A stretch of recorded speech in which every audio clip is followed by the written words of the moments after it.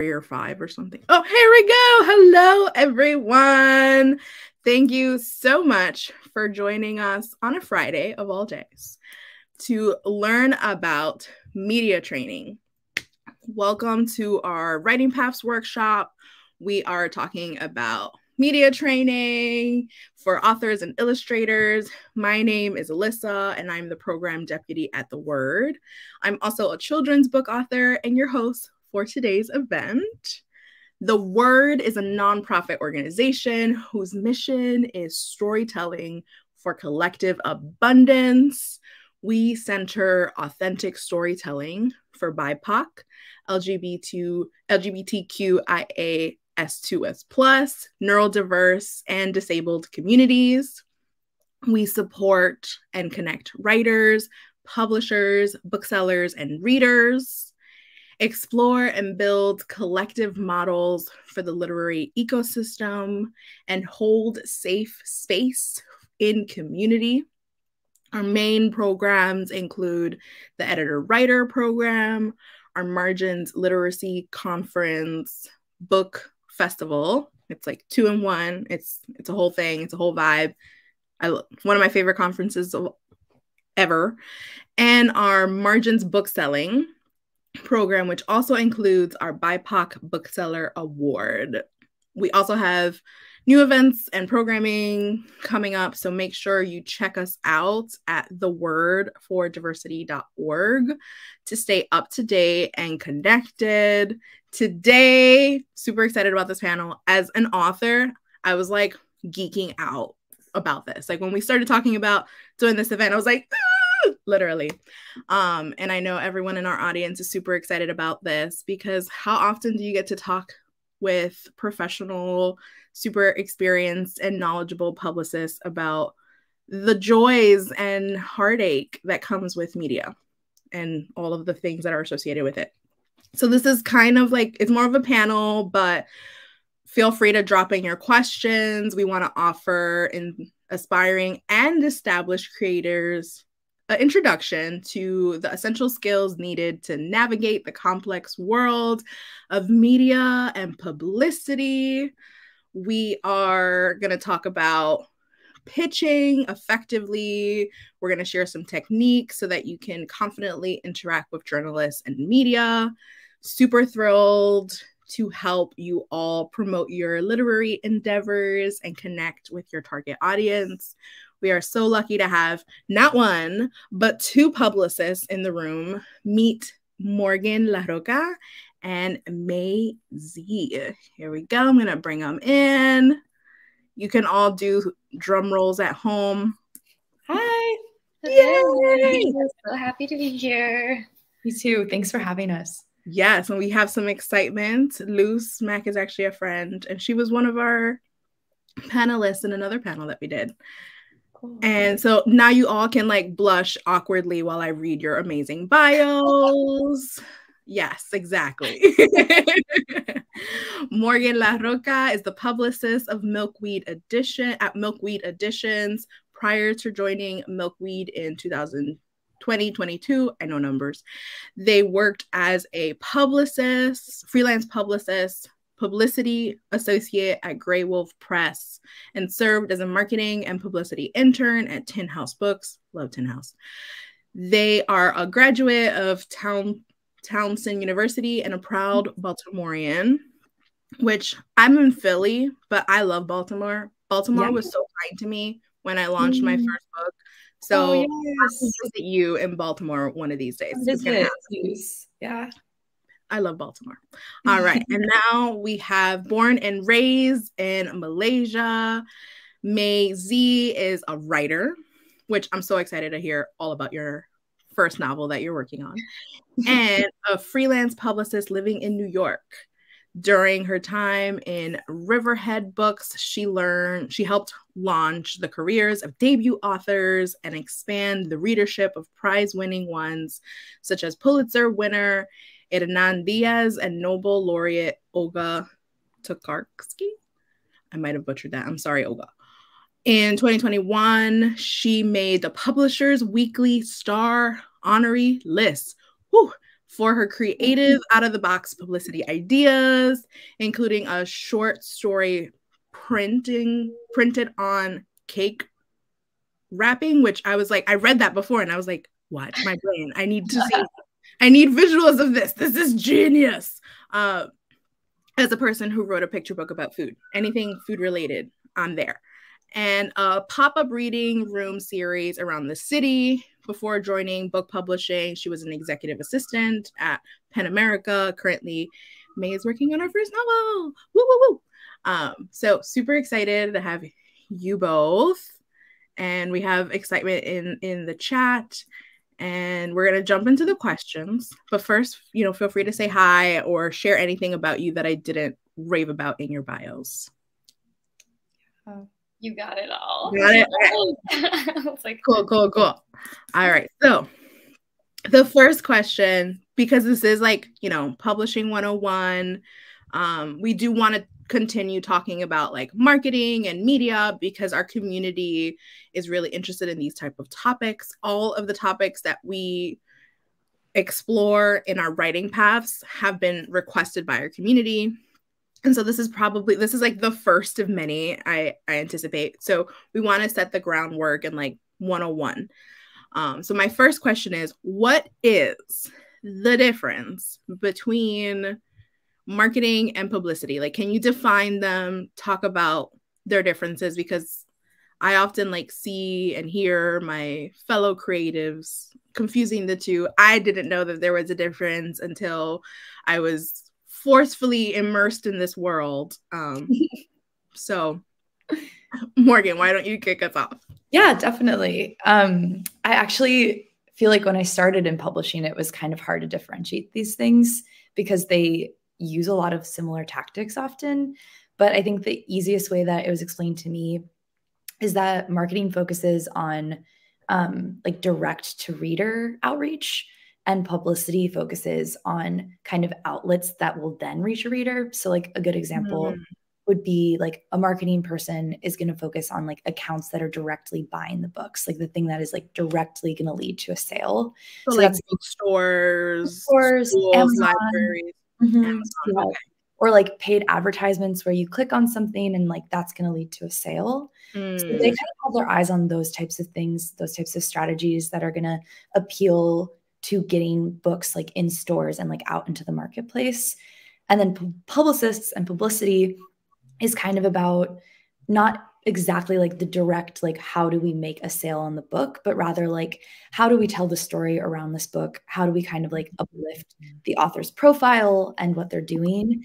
So kind of the audience that we're reaching is going to be the media. And then, of course, the understanding is that, when you have a review or you have an interview, people are going to read that and then go buy the book. So that's always how I kind of differentiate. And of course, there's like a lot of overlap and a lot of like collaborative strategy that needs to happen. Right.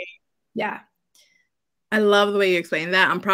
The good thing is this is recorded, so I can just listen to this again because I was like, perfect. I love the way that you explained it. Yes, thank you. Maisie, yeah.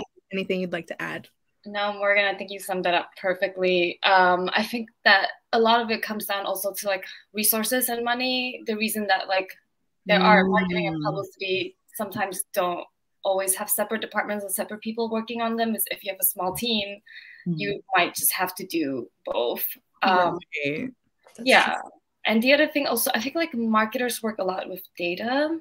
Yeah, they are able to like get some like keywords for your book, and they go into things like in the back end and like it's all these kinds of things. I've worked alongside my like marketing colleagues for 4.5 years, and I still don't have like a full grasp of what they do. Yeah, but there's a lot more like technical stuff that I would have to like relearn if I wanted to be a book marketer versus just like publicities. As Morgan said, I'm just like helping you write a galley letter and reaching out to like media influencers about your books, not directly so much to readers. Perfect. Okay. And you kind of touched on the second question, which is like, what does a publicist actually do and not do to promote our book? So you kind of gave us a little bit of like not super data driven difference, which is perfect. Anything else that you can speak to, like what a publicist actually does? And I think it's important to talk about, because I hear a lot of like my author friends being like, I don't know what they're doing. Like, they're not promoting my book. Like, what is going on? And so I know that there's a lot of stuff that happens like behind the scenes. So let's peel back that curtain a little bit so that people know, like, yes, your publisher is working. These are the things that they're probably doing that you're not seeing. So, Maisie, do you want to? Yeah, you should go, Maisie. Yeah, I think the reason for that is that truly, like, a lot of the work that publicists do starts very early, and it is behind the scenes. Like, we go to the author, we discuss your vision for the book, we discuss our vision for promoting the book, and we hope it's aligned. And then we come up with like messaging for it in the form of like a galley letter that we include in your galley, you know, how we want to be pitching it and talking about it. What are some like targets that you as an author have? What communities do you have? You know, we kind of have that initial conversation. And then after that, like, it's go for us. Like, we start compiling that list. We start emailing people.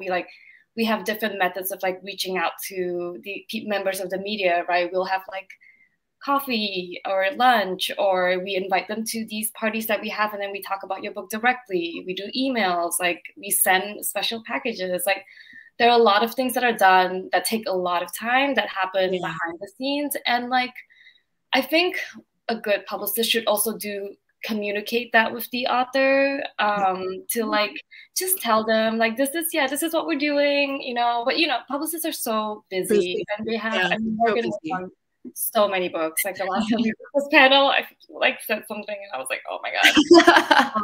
It's not always possible to tell them. And like, I don't know how much we want to get into this, but like, it's also like a numbers game. Like, we email. I remember when I was a publicist, I sent like 300 to 400 emails. And per book? For like a book. Yeah. And that's just like one round of emails. That's the first round. And you don't always hear back. Like, you definitely don't hear back from like the majority of them. So it's, you know, there's like a lot that we have to like sort through. And like, I don't know if you want to know like 300 of the names of 300 to 400 people that we email, or like every single response that we get. Though I do try as a publicist to like inform my authors as much as I can. That's awesome. And I think that's one of the things, that's one of the reasons why we do this, right? Because we know that people are doing stuff behind the scenes and all this stuff, but sometimes it's like hard to like know what that is. And like you said, publicists are so busy that it's like they're doing stuff, but we don't know. And that lack of communication sometimes is the nerving part, especially like as an author. Like, I'm just like, are we, what's happening? You know? I think it's something that I've noticed with authors, and like, please chime in on the chat if you've experienced this, is that the editorial process is usually a dialogue and is like really, really involved. Correct. And so it's like really scary to then be like, and now you're on the marketing like train, and you're going to get like maybe an email like every 3 months. Or once, or like depending on like what the shape of the collaboration is, and like also kind of the capacity of your publicist. And so that can be scary, especially because like, if it's a debut, like it's also your first book, it's going to be out in the world. Like that's a huge thing. But something that I always say is like, a quiet publicist is a busy publicist, in the sense that sometimes like it's a trust fall of like, okay, this person's doing something. And I think like a good rule of thumb as an author is, if you're not sure, like if you reach out to the publicist and ask, like, I think that that's always really welcome. And like, it is a dialogue. So if you're really, really nervous, something that I always recommend is you can reach out. Like it's still a dialogue, and you can ask, hey, like, where do we stand? Like, how many follow-ups have gone out? And then you can always offer to collaborate. And I think like a lot of publicists like really appreciate that. So you can say like, is there anything I can do at this stage, at this point, to like support marketing and publicity? That's a good question. Yeah. And so, I love doing that. I love getting those types of emails.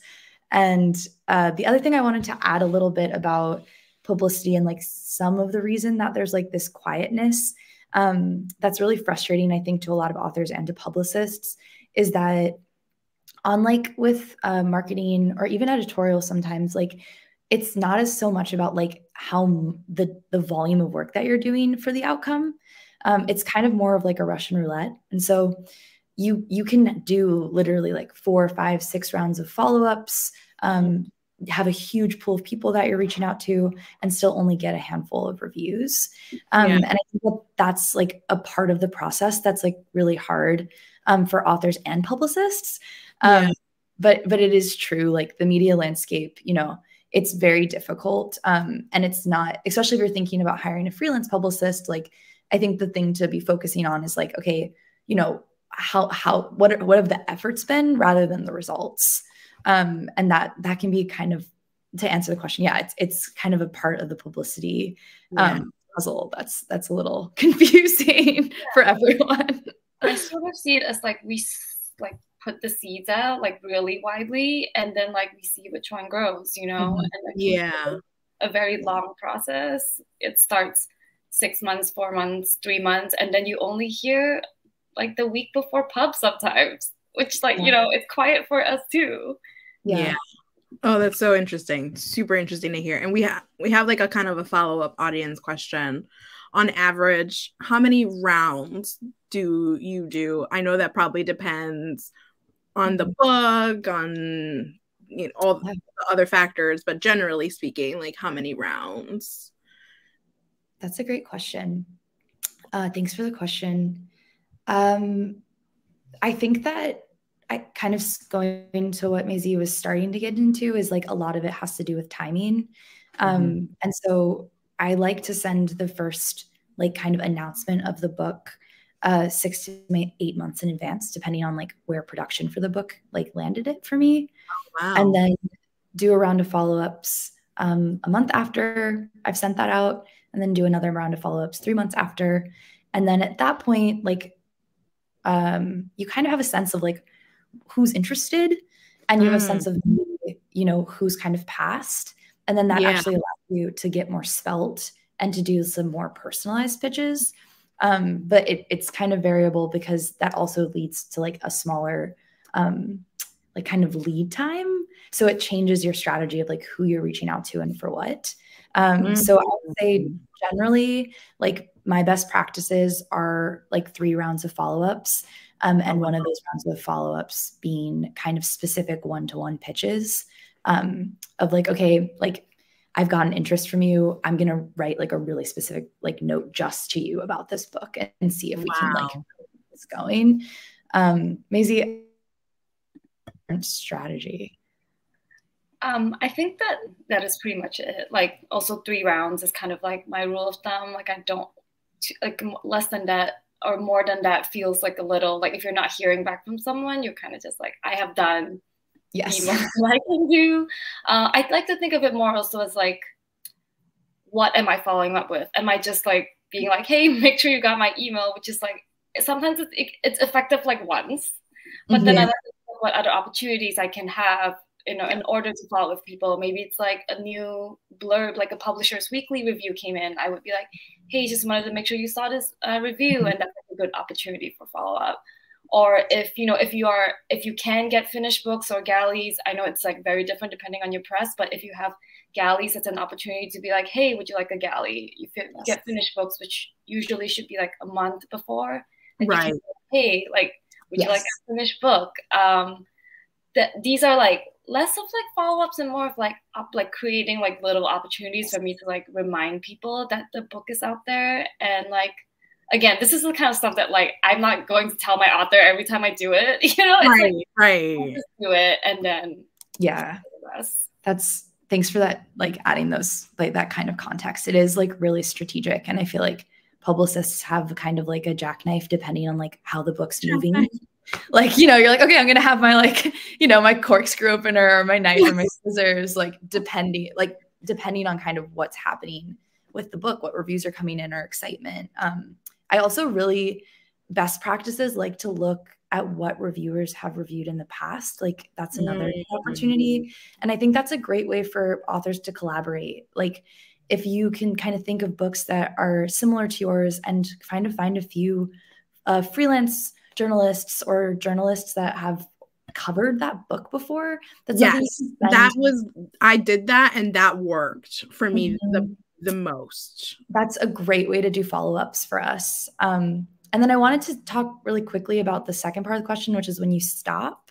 I think this is a delicate art that every publicist like learns. It's like, it's such a socially intelligent job in the sense that like you have to be like, oh, okay, like this guy does not like getting pushed too much. This person I can push a little more. Like, you know, like you kind of have to have teeth, but also be polite.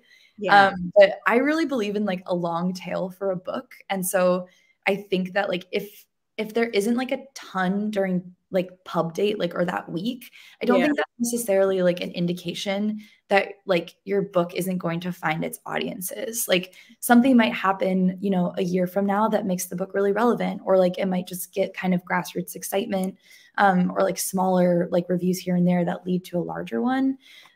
So I think as a publicist, especially if you're in a publishing house, like you have to stop actively kind of outreaching because you have other things coming down the line. Other books coming out. Yes, but I will say that like that doesn't mean that the book's like not going to be found and reviewed. And so I typically stop following up like or after pub date. But I've had situations like where there was something like a current event that's happened, or like a significant month where like there's a celebration of like women in translation or something. Right. And those are still opportunities for us to find coverage for the book. So I just like to say that because I feel like some authors get really discouraged and then are like, why are follow-ups not continuing? But I think there is like kind of more of a passive approach that happens after, where we're kind of like collecting reviews that we see and being strategic about ways that it still can relate to the news later. Right. Absolutely. Yeah, I can speak to that personally. My book came out and it was wonderful. I saw it on like people's Instagrams and it was great. And I know that I didn't send those out because that's money, right? So I was like, yay, cool. And then, you know, I was also actively working to get like media. So I got myself on Hip Latina and Telemundo and like all these things, which was super cool. And what worked for me was like having that like very specific pitch. Like I read this article that you wrote about ancestral love, and that's exactly one of the themes in my book. It's about the resilience of our ancestors and how they love us. Literally, love is in the title, you know? And so make it really like making those connections like super easy for them of like, you wrote this, you like that, did you? Yeah, we're gonna love this. And then digital version of my book, because again, money, I can't afford to send everybody a book. So yeah, can definitely speak to that, like having that very specific ask, and then also like seeing it like ebbs and flows. Like for Hispanic Heritage Month, everyone, it was like feast season. Like from September 15th to October 15th, I was booked and busy, y'all. I had like 27 events. It was insane. I don't know how I survived, but it was wonderful, and it was a good old time. So I definitely like, yeah, everything you said, I'm like, Cool. Well, Alyssa's an amazing author. We've done this panel before, and I have said that, and I'm like, it sounds like you're kind of a publicist. Like, I'm so glad you're jumping in. I mean, I like learning, right? Like I'm the daughter of an educator, so once I learned about like pitching, I was like, let me try this. And then, you know, it works sometimes, and as you mentioned, like you get a lot of no's or really no responses, and then it's like that nudge. I have like my calendar reminder of like follow up on so and so, you know. So and that's the perfect lead to my next question. You know, pitching is super important. It's an important skill that we should all know, because first you have to pitch your work to get an agent, and it just doesn't stop. Right? Like it's like you pitch to an agent, then your agent is pitching to editors, then your editors, you know, the marketing team is like doing all the stuff pitching your book to media outlets and bookstores and libraries and schools. And as an author, you're probably doing the same thing. I'm constantly pitching myself to schools and libraries and all these things. So it doesn't end. Pitching, is life. Pitching is life. So on that note, before we scare everyone and they're just like, oh man, I thought querying an agent was it, and I thought I would never have to do that ever again. I thought I would never have to like try to like sell myself and be vulnerable in that way. Oh, I'm sorry. Go get your wine. It doesn't stop there. So can you share some practical tips and strategies for crafting a compelling pitch to grab the attention of journalists and media outlets? Cool. There's hope for us. Yes. So whoever wants to. I want to hear Maisie. Maisie's a kind of goddess at this. I know it. I feel like also you touched on a lot of this, which is that like you have to be the more you know who you're pitching to, the better it is. You know, pitching to an agent is very different from pitching to someone in the media, very different from a bookseller. And I think the more specific you can be in your, even like, just to break down the anatomy of pitch, like even in the first paragraph, I like to state right away, hi, you know, I'm writing to ask if you would be interested in receiving a copy of so-and-so, or if you would consider this for review, like right away. And then after that, I try to say a little bit more, or even before, I try to be like, I read your review of this book, I really enjoyed it. And just like make it more really personally, even if you like a minute or 30 seconds before to see what they wrote, and just like have like a few lines, like they will really appreciate it. And it's also more likely that you'll get a response, even if the response is no. And also important to have all the important information that you need, like pub date. Sometimes people include ISBN, like the book title, and then after that, I would do as much praise and accolades that you have. Like as an author, you know, if you have a fellowship retreat, like if you have another book that was selected for like a book club of like anything at all, like even if you think it's so trivial, like just put that in there. If you have an MFA, you studied somewhere, like put that all in there. And then give like a short summary, just a very short summary of what the book is about. And then if you have any relevant information that you need to include, I put that at the bottom of the email. Just so like if someone's reading this, you want it to be like shortish, but conveys all the information in a very, compelling way. And then like everything else they need, they can just like scroll down. Love that. And even though I agree 100,010% that the way you pitch yourself to every audience is different, there's still, for my authors who have queried, you may have heard some patterns in that response. Like the first thing was it has to be super customized, right? When you're querying an agent, if you send a blanket query letter to every single agent, you are not getting an agent. I'm sorry to break it to you, honey. Like it's just not happening. So it needs to be that customized, like, why are you querying this agent? So same thing. Why are you reaching out to this media outlet? What is it that they wrote, that they reviewed, that they whatever, that makes them a good candidate to also talk about your book? So that's one of the main things that I saw, that I heard there. And then also just like brief about the book and brief about you. In a query letter, that's also what we do. You're not giving them your memoir, right? It's just like in, out. So yes, thank you for that. That was gold. Yeah. Morgan, I think the only thing I want to add, like I think you nailed it, is that it's okay to like make a direct ask. Like even I think it allows someone to say no and for you to get an answer or to say yes. And I think as a publicist, I can be really shy about that even. I'll just be like, I hope you enjoy the book, ...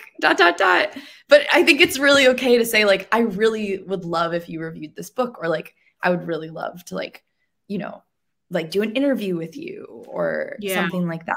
Please let me know your thoughts. And I think that kind of is like, it gives someone something to respond to. And I think a good pitch oftentimes like is asking for a response instead of just an FYI. But it's scary, I think, to like have to put something in there that's like no, I need you to respond to me, and I need to ask you for something for you to respond to me. Yeah. Agreed. I mean, knowing what your ask is so super important. Like, do you want to be on their podcast? Do you want to do an interview? Do you want to do a blog post? Do you want to review? There's so many like ways that looks. And if they have to do the legwork of figuring out how to bring you into it, it's going to be harder for them to like want to say yes, because they don't know what they're saying yes to. So yes, it's super hard and it's uncomfortable. But if you can take out that legwork for them of being like, can we do an interview? I can write the blog post. It can be whatever makes it 1,000 times more efficient. Yes. Thank you. I would also add, like, think about if I'm sending so many emails, Morgan's sending so many emails, these people are receiving so many emails. And like the more you can like go, like, I would like you to consider this for this section of your website, like, and then name the section. Then like they don't have to think, or like you're putting the idea in their head and they can be like, is this a good fit? And it's just so much easier. I also fail at doing that because it's a lot of work. Like you have to like go on to you have to be familiar with all that they do. But if you can do that, put in the time and work to do that, you will eventually see like more success. Yeah. Ooh, yes. That's gold. Those are gems. Amazing, amazing, amazing. And we do have a question from Sarah. Hi, Sarah. Any insights on poetry publishing and its publicity? Like, I feel like a lot of what we talked about can be applicable to poetry, but is there anything else that maybe a poet might have to do a little bit differently?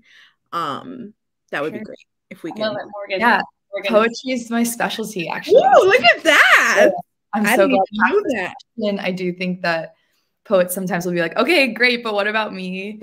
I actually think that like poetry communities are like some of the most abundant and generous ones out there. Sorry, fiction writers. I'm not trying to be shady. I just love poetry. But I do genuinely think that there's like a sense of camaraderie that like is just so beautiful. And there are just like so many like media outlets that are just dedicated just to poetry. And so that's something that I really take into consideration, like when I'm pitching poetry books. And I think that there's kind of like ways to change the pitch depending on like if you're talking to a poetry outlet versus like just a more mainstream outlet where like you get to talk about like the form of the poems and stuff and like what's interesting there. And you're going to find reviewers and you're going to find media outlets that like want to talk about form a lot. And so that's like a way that like, for poetry, I always try, like if I'm pitching for like Poetry Foundation or something like, or like the Academy, like I always also talk about the form. And so when you're pitching your own poetry, like I think don't shy away from that. Because I'm like, everyone's doing something interesting as they're like kind of like putting their voice out there formalistically. And I think poetry outlets specifically are interested in doing that. Sarah, I also really think that like, the most effective way that I've seen poets do their own poetry publicity is really just like asking their friends to review and then reviewing their friends. And so like, if that's something that's like of interest to you, like I think it's a great way to be a literary citizen in general. But I think that like poets know how to talk about poetry. And so like, I think it's a beautiful thing to say like, hey, like fellow poet who I admire, like, let's review each other's books or like, let's be in dialogue together. So I think like, reaching like laterally, not just vertically, is like really important. I'm trying to think what else. I think the other thing with poetry publicity, and then I'll stop talking about poetry publicity, is I ran the mentorship series for poets and writers, which was a poetry incubator just for debut poets and their publicity strategies. And I realized that like a lot of poets like are shyer about talking about like who they are behind the work. And so that's the other thing that I like really encourage is like, like because of the form, I feel like it's sometimes easy to kind of like tell a story like through the work and through the form, but like not put yourself in front of it. And like, I do think people are like really curious. Like, I think poets are often the people that are really like at the boundaries of what's possible and pushing us forward. And so like people want to know who you are. And if you feel like safe and comfortable enough to share that, and I know we'll probably talk about interviews and I can say more about that, but I think that that's something that like I see some poets shy away from, and like people do really want to know like what's behind the book too. So that'd be my last piece of advice, is like, don't be afraid to, tell the yes and celebrate. Yeah. Like, I hope that's helpful, Sarah. That was amazing. We might need to do like a separate one of these where we talk about poetry, because your passion, like, just like woof, shine through, and I'm like, yes, this is gold. Poetry. And we do have a lot of like poets in the words community, so I'm just planting that seed in your brain now, because I will most likely be reaching out again. That was amazing. The other thing I'm always happy to talk about, like if anyone wants to throw questions in, I know Maisie is great at this too, but I think for poets specifically, like events are just like really effective. Okay, we'll get to it. But yes, I love talking about events. Maisie is, you've heard my spiel on events and book tours. So yes, I love talking about events. But before we talk about events, because I'm gonna lose control. I know, I got us all confused. I'm so sorry. Let's talk about how to handle interviews. They can be super nerve-wracking. What are some techniques or like key pieces of advice you'd offer to help creatives, maintain like a poise and, during interview, but also still come off like real and authentic? Yes. It's a great question. I think like just giving some like very practical tips is you just have to practice. Like if you can practice with someone, interview questions are like pretty set. It's like, what is your book about? Why did you write it? What are you like? There are like, listen to some interviews and like you can get a sense of like what it is that the interviewer will ask about or how you can like answer it. And if you're a very nervous person, definitely just like, don't be afraid to just write out your answers. Write them out, have them in front of you. And if you like sometimes need to first read them before you get really comfortable with like ad-libbing, that's okay. Like that's okay. You kind of have to do what you need to do in order, especially if it's like one of your first few interviews. Just something practical. I feel like those are some, and then we can talk more about like content-wise, but I would say that that's, yeah. Agreed. Yeah. Anything you want to add, Morgan? I think just like wanting to empower everyone to like remember that there isn't a power structure with it. That like you can ask to like hear the recording before it goes out, or you can ask like, I messed that up. Like, can we try again? Or like you can advocate for yourself and say like, I'm nervous. Like, can you send me the questions ahead of time? Like that you might get pushback, but like, make it a space where it's a dialogue and not hierarchical, because then you do get to just be yourself. And I think like interviewers are interested in getting like the best interview that they can, and they like want to help you promote your book and get your voice out. And so you can ask for those things. The other thing I'll say is like, if your book deals with like very personal or sensitive topics, talk to your publicist or come up with it yourself, depending on what your toolkit is. Like, just come up with some talking points. And you can also come up with non-talking points. That's something that I did for Carmen Maria Machado's In the Dream House. We like were very, very clear about the things that were on the table and how they were on the table versus things that like were not going to be part of the discussion. And I think that's something you can send after the interview is confirmed, is you can say like, here are some things I'm really excited to talk about. And here's some things that like, I don't feel comfortable talking about. Like, I'm so excited to have this interview with you. And then the last thing is like, I had a poet that I worked with and I really like, was like, she just was like, I do not feel comfortable doing interviews. And like, that's okay. It's really okay. Like, I think if you go through everything that Maisie's saying, like you write it out, you practice it, and it just like doesn't feel good, like doing an interview where you don't feel like you can be yourself or comfortable, like it's not necessarily going to help your book. And so I just like always try to empower someone to be like, it's really hard and brave to like do an interview. But you have all of the power. Like you can make it so that it's a safe space for yourself. And you can also just say like, nope, like I did one, it was awful. Like I'm never doing that again. I recommend trying everything twice, but I do think like, I just think it's important to like feel empowered in those spaces. Yeah. And also like I was thinking of like radio interviews, but then there are many ways to do interviews too. Like if you're not comfortable, you can always ask for like a written interview. You can ask for it to be like maybe in person if you're like like in person. So you can always like, if it's not comfortable for you to just like talk to someone on the phone. Yeah. Love that. Yes. So true. Amazing. Perfect. And a lot of this kind of applies even for in-person events, right? Like if you're related to Cynthia's question, is something like Toastmasters valuable to get comfortable with interviews and public speaking on your book? I've done a couple of them and they were good practice, as are bookstore events. I love doing bookstore events because I get to test out my new material. And so if I'm like I'm a children's book author. So after my reading, if I have like a new activity that I haven't used yet and I haven't tested out yet, bookstore events are like the perfect way to do it. And then depending upon like how it's received, then I'm like, okay, this is what I'm going to incorporate this into my bag for school visits and library visits that are paid.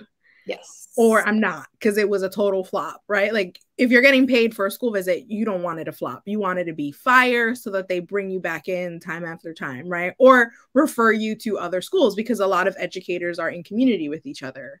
So that is my advice. And it goes back to Maisie's advice, which is practice, right? Practice makes perfect. The more you do them, the easier it gets. And I started off doing a lot of podcasts because that was very like comfortable, because it's like I didn't have to like go anywhere or look a certain way and all the other pressures that like I internalized in my brain. And then I was just like, yeah, no, that's my own stuff. I don't care about that anymore. And then I started doing more in person, and people are like, you are hilarious in person. Am I? Because my husband doesn't think so, you know? So it's like one of those things where it's just like, you hear it enough and you're like, okay, maybe I should do more in-person events. And that gave me like more courage to like be out there more, right?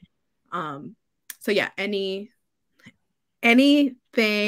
we want to talk about events.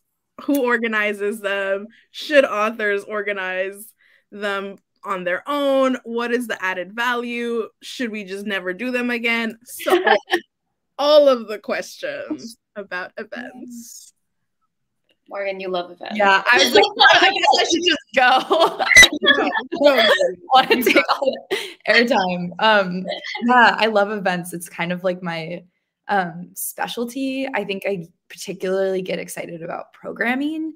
And I think that's the thing that really makes, for me, like an event more strategic on a publicity level is like, you know, a reading, like a reading is always really exciting. But I think that if you're able to come up with like a program, and when I mean that, like a theme or like something, you know, something that's like really going to ground the conversation or like bring a new perspective to your book that a reader wouldn't get by just reading it, like then you have like kind of like publicity gold. Oh my gosh, Liz, I love your facial expressions. Yeah. And so that is something that like really is one of my favorite things about doing publicity, is like using events as like a tool to, first of all, obviously like kind of go to places and like be in community in like physical space, and get your book into the hands of folks that like might not be in your immediate circle. But also like, how can the program kind of enliven and like deepen the perspectives like on the book, like give your audience and your readership like something like extra kind of. And like, I do think audience members like are going to be so excited to hear like a reading too. But like, I think a lot of people want to meet authors because they're like curious about like more context around it. And I just like, I really, really highly recommend like indie bookstores. I think that they're always down to support. And it's a really effective way of ensuring that, like, if it's not exactly a community that you have close ties with, that you'll get an audience. I think that they do an incredible job. Like, booksellers do incredible jobs advocating for books that they love. And so you can kind of follow that, like, kind of beautiful path of booksellers who are already your advocates and are going to be telling people as they're coming into the store to come to this event. And I think some ways that you can lay that groundwork before you even consider a tour is just introducing yourself to, like, local booksellers, telling them that you're a local author, telling them what you're about, and asking them what they like to read so that you make sure that you're talking to a bookseller who's going to be excited about your work. And, like, asking them, like, oh, do you have a colleague who, like, loves children's books about food? I really want to talk to them, and, like, I want to hear what they're reading, and, like, tell them about my book. Because I think lots of booksellers have, like, very specific taste. And so it's good to know that you're talking to someone who's going to be an advocate for you. And then also, like, anytime you're able to travel, like, going into the local bookstore and introducing yourself and just laying that groundwork. So then when it is time to have a tour, you can say, like, okay, I know a few booksellers, or, like, I know a few locations. If that doesn't work, also just, like, knowing where your friends are and, like, kind of relying on their connections to, like, get a crowd. I'm trying to think. I feel like that's like the bread and butter of events. I can go on forever, so I'm not going to. I want to hear. We're gonna have another session about cool. there. That's in my bag. So we're gonna do that for 2024 because I get a lot of questions about this. I organized a book tour for myself for Blood That Knows Our Love, and everyone was like, "Oh my gosh, you're so lucky! You're like a debut, and your publisher organized a book tour for you." And I'm like, "No, I'm glad it looked that professional, though, that you thought my publisher did it. That was me, boo. So 100% everything that you said. I'm also sharing in our chat the word. We organize Margins Bookselling Month, and as a part of that, we, like, make sure that we highlight bookstores owned and managed by our community. And so we have a beautiful map that I encourage you all to take a look at. I use that map to organize my book tour. And I ask myself that same question, like, where are my people? Where's my community?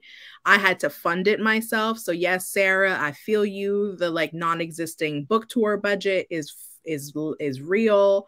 So what I did is, I currently live in Philly, so I did some events in Philly. I have a lot of friends and family in New York, so I did events in New York because I can stay at my mom's house, you know. I did some events in DC because I have friends in DC, and they are very kind and generous and let me crash on their couch. So, like, figuring out how to, like, make it work for you.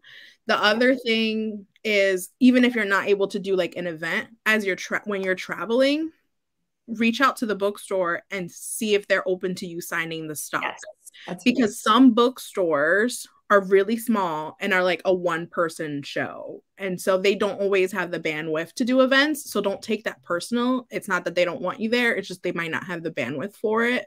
But I'm a strong believer of organizing a book tour if it's something that you're able to do, because it helped me get paid events. Yes. So I use my book tour events at the bookstores that were free to, one, test out my material, and two, to, like, get content, right? Like, we took pictures, and I used that in order to then use, like, get school visits and corporate events even. And so I also got testimonials, right? So it's like, when I do an event, we get pictures, which you need for your website and for marketing material. I got the testimonials from the bookstores where they're just like, she was fire, hire her. And then also I would be really strategic about who you invite to these events. I invited a lot of, like, teachers and librarians to the free events so they can see me in action and be like, yo, we need to bring her to our school. And then they went to their principals and were like, yo, we need to bring her to our school. So if you're going to organize, if you're an extrovert, I'm an extrovert. If You that out. Really? No way. way. That's not evident. I'm making it clear. So for me, book tours was perfect because it was a great way to like meet people. And every time I did one event, another event was a result of it. Whether it was a librarian or a teacher or a principal was in the audience, and then it led to another event, and usually a paid one. So if you have the bandwidth to organize a book tour, do it strategically in places that you have community. Invite the right people to those events. Get the content that you need for your website and to be able to pitch yourself to other outlets that will then pay you. Also, like, what I'm hearing in all this, also, if if your publisher is like, I have a small and non-existent book tour budget, like what I'm hearing from because publishers often look at it from the point of view of book sales. Yes. So if you can like make all of that argument that like Alyssa just made, it's about community, it's about all these like other opportunities, it's not just necessarily book sales, like that might be a more, like you might get more traction with that. I also think like, that's a strategy. Like if events can always be like just another kind of like tool in the jackknife. And like as an author, like you're allowed to decide which one's going to work for you. I do think like events and tours are like just as much or even more so a profile build, which is going to serve you like regardless of if you stay with your publisher or not. Yes. And so, but what I would encourage, like kind of if you have a non-existent book tour budget and you still want to do it and you can self-fund, I think it's really important to tap your publisher for a promotion. So you can say like, I'm going to do this tour. Like, can you guys make a graphic for me and post it on your social media so that you're still kind of like utilizing their platform of readers to come to your events. And so I think that's like a way that publishing houses that might not have the budget or are like not seeing it as like a sales opportunity can still support you, and you can really utilize like their platforms. So that was the thing I wanted to add to what Maisie was saying. Perfect. All right. We have time for one more question, and it is a nice like wrap up. Could you provide a real world example of an author or illustrator who you thought successfully applied media training techniques to significantly boost their visibility and reach their target audience? Do you have one? And while you think of that answer, Luce would love the link to that incubator that you were talking about. So you can pop that in the comments. That would be wonderful. Yeah, I tried to send it a few times. I'm so sorry it's not working. So okay, no worries. I have Luce's email. If you send it to me via email, I'll forward it on to Luce. Cool. So we got you, boo. Don't worry. Cool. All right. I see it. I will be able to share it. Thank you. All right. So whoever wants to tackle that one, go for it. I'm going to pop this in the comments so that everyone can have it. Maisie, do you have a good example? Yeah, I actually was going to share an NPR. It's a pretty old NPR interview of Mohsin Hamid for the book Exit West, but I really, really like it because it's an example. Ooh, the comment has failed to post. I don't know what's happening to. I couldn't share, so maybe we can share it after. But it's a really good interview because the Riverhead authors that do go on NPR will get extensively media trained. So like, if you want examples of like how an author who has been trained to talk about their book, I would check out like Riverhead books authors that have appeared on NPR. And Mohsin is like a really good example of it because there's like this, when you write a book that has like political relevance or like a very strong nonfiction angle, their interviews might just want to talk about it. And this was like at the time of Trump, and there was like the ban on like, these countries. And so like Mohsin is really good at like turning these questions in service of the book, like turning it back to like talking about the book.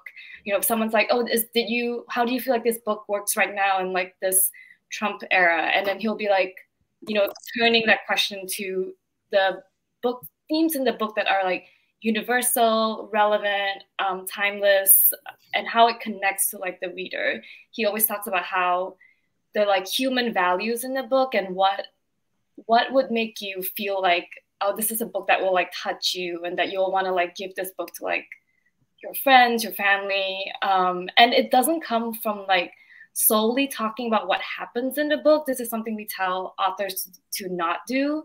Like never give a long summary of your book. 1 or 2 sentences is enough, because most people listening to your interview has not read your book, and they like the last thing they want is like a plot of your book. What they want to know is like, what are the themes? What are the values? Like, what is it that will, like incite that like emotional response in them? And that usually is the kind of book that we have seen, the kind of interview that we've seen translate most into book sales, is when like an author can really like hone in on that emotional like resonance. Yeah. Love that.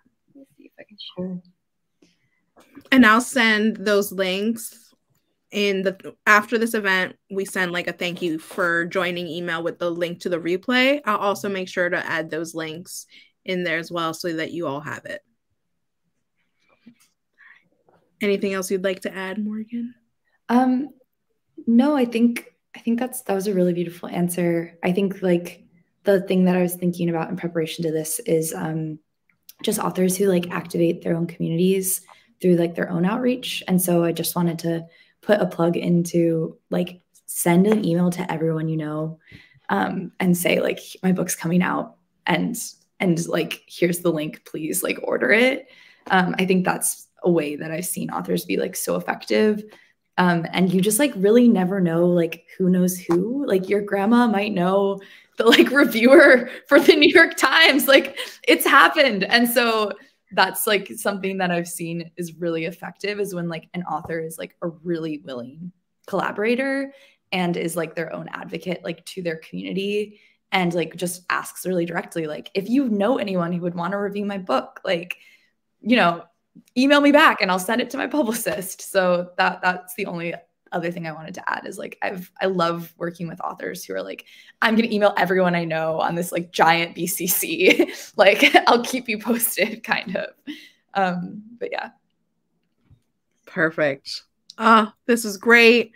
There will most likely be a 2.0 to this, because this conversation was amazing. Thank you for your time and your generosity and answering all of our questions. Thank you to our audience for tuning in, all of the writers, booksellers, book lovers in the room.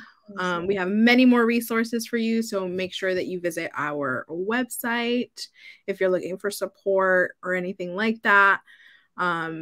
I'm also going to share in the wrap-up email a link to a form that you can fill out. We love hearing from you, and we want to make sure that the workshop topics that you see are actual topics that you want to hear about. That's how this topic came about. And we can't run these programs without our community support. We are committed to ensuring that these events remain free and accessible. So if you are able, please consider supporting us and making a donation at thewordfordiversity.org. Thank you all so much. You're amazing.